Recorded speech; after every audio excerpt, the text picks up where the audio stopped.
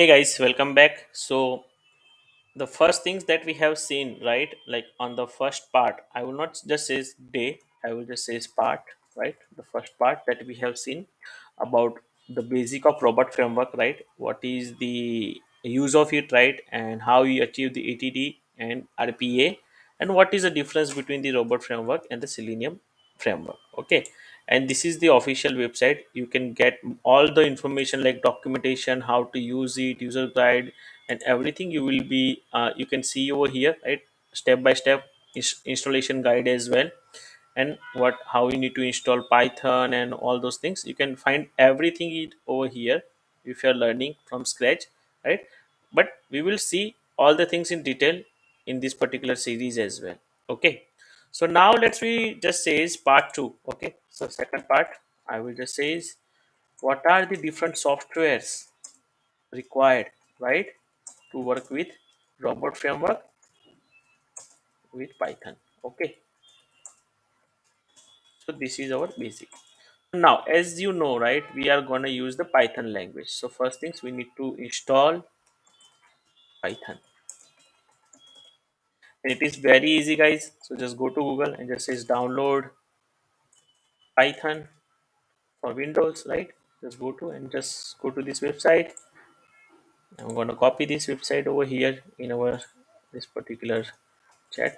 Okay, so this is the URL you normally go and download this Python setup. I have already downloaded and installed the Python. You see, this is the setup it will look like, and it is pretty much very easy. Just double click on that one and go to next and install the Python. Okay, but now you need to make sure once you install the Python, right, you need to make sure if it is installed correctly or not. So for that, what you can do, you can go to the your command prompt, right, and type two things. Okay, so I'm just opening the CMD and I'm just gonna just say Python hyphen version. Okay, Python hyphen version. So it is showing me the Python version, right? Now when you install the Python, right guys, there is another things pip. Pip will also get installed, and that will help, the pip will help you to do the all other installation in Python, right? And what is pip stand for? Python, right? You can just say preferred installer program. So if somebody says what is pip, right, you must be hearing the word pip, but what is pip? So it's preferred installer program. Okay, and that will help to install the things in Python. Okay, so you can also make sure once you install this Python by this exe, the setup, right, which you have downloaded, you need to also make sure that pip has installed or not, right? So what you can do, you can just say pip hyphen version, right, and just hit enter. You can see the pip has also installed in this location. So now you're good, and this is pip version. Okay, now so what things we have to make sure, install pip and verify whenever you do any installation guys, right? Always make sure you cross verify it. So pip will also get installed with that one. Then to work on any programming language, right, we need a IDE, right? We know the Eclipse, right? When we are working mostly on Java, Selenium, right, we use Eclipse.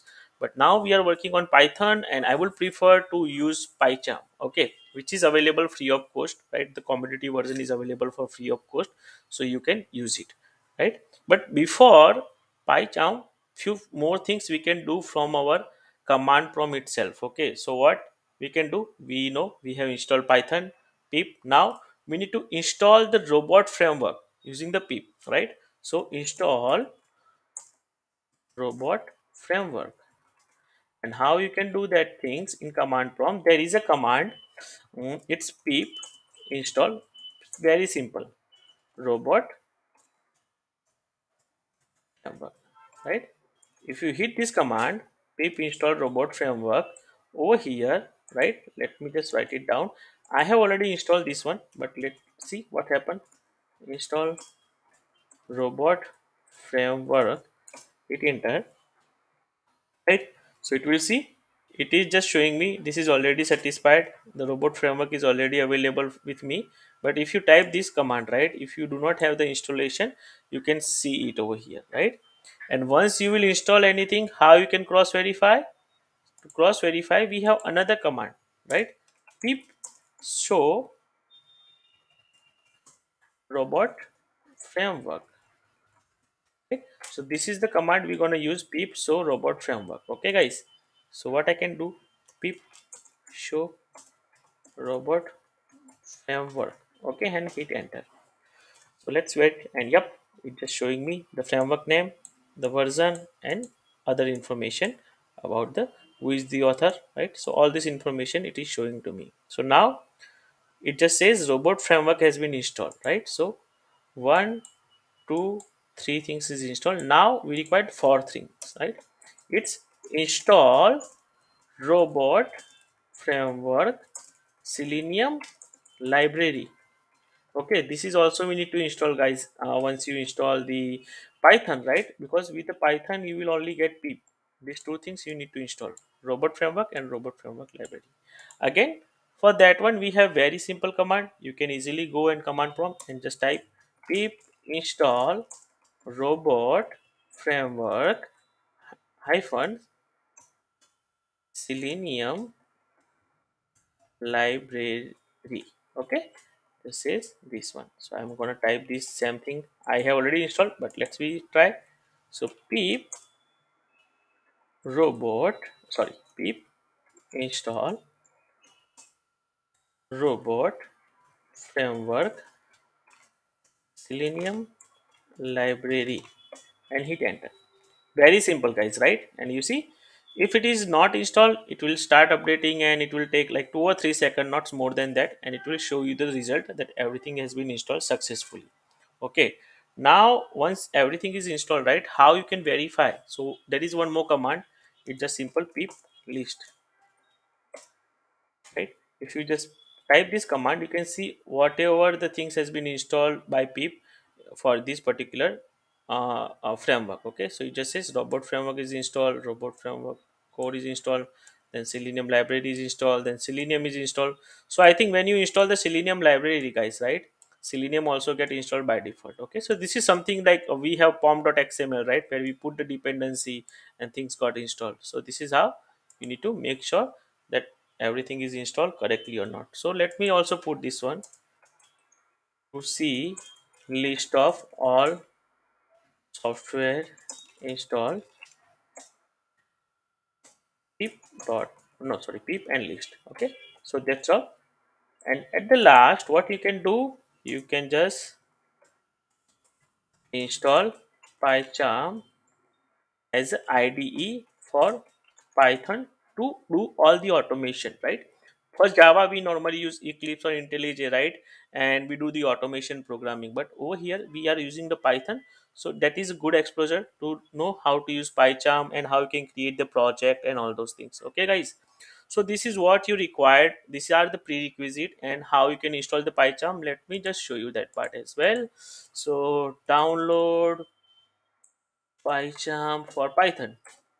Go to the JetBeans because it is from the JetBeans, right? So it has two version. Okay, guys, the professional version is paid, right? You have to pay for that, and this is community version.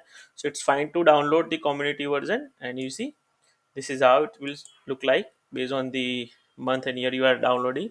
And once you will double click on that one, it is again pretty much straightforward to install. Go next, next, next, and once it is installed, you just do one thing, just restart your machine. So you just make sure everything is installed and you have restarted your machine. Okay, so this is all about the basic of selenium that we have, sorry, basic of robot framework we have seen. Then what software is required to do the robot framework with Python. So make sure before you go to the next, right, where we are gonna actually see folder structure, how you can create the things and all those things, you always make sure you have this software installed. Okay, now let me also show you one more things, right? When you install, this is the challenge. Like I am creating this video in 2024, right, first of 11th of January. But when I was downloading these things, when I was configuring these things, there is one challenge I face, right, guys? So that challenge I will show you in the next session, right, when we actually open the PyCharm and we will create our first project. Okay, but that part we will cover later. Yeah, thank you for watching this video.